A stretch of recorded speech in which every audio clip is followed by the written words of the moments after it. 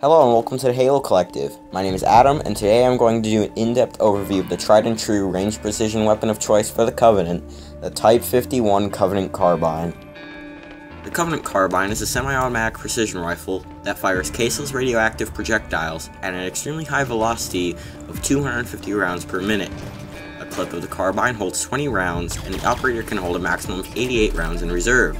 This is a significant change from previous carbines in the series, as they had clips of 18 rounds and a maximum reserve limit of 72. It takes a single shot to the head to kill any unshielded targets, while it requires 7 shots, 6 to pop a shield and 1 to the head, to kill a fully shielded Spartan. The radioactive properties of the rounds burn at extreme temperatures, and when paired with the high velocity of the rounds fired, these rounds can penetrate almost every personnel armor system that the Covenant or the UNSC possess, including Mjolnir, and continue deep into the target's body, even being able to nick bone. Once the round is stopped, it continues to burn, however, and if the victim does not receive radiation treatment soon after being shot with the carbine, they are at serious risk of death from radiation poisoning. The carbine has a maximum effective range of 600 meters.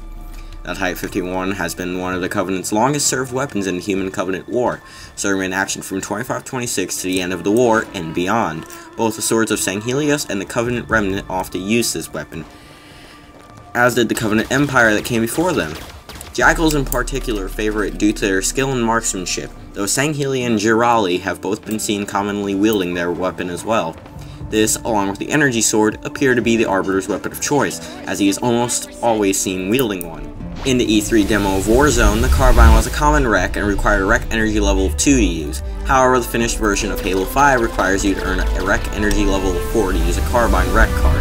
No other variants of the carbine exist in Warzone, as of now. Assuming you land all of your shots, you can actually kill battle rifle /DMR /Magnum players slightly quicker than they can kill you. Additionally, the high firing rate of your carbine will cause the enemy to suffer a large amount of flinch from getting hit so many times, which will make aiming more difficult. Use this advantage to effectively take on BR /DMR /Magnum users. The light rifle is still the most powerful of the non-sniper precision rifles, however, so be mindful of enemies using it. The carbine, being able to fill the air with rounds extremely quickly, is also a great team support weapon. If you notice your team is engaging an enemy team in a large group from afar, start firing rounds into the group of enemies to weaken or lower their shields and help your teammates get the finishing strike. That's all there is to know about the Type 51 Covenant Carbine. Stay tuned for the next episode, in which we will take a look at the UNSC Mantis. Thanks for watching, and remember to stick with the Halo Collective for news on anything and everything Halo.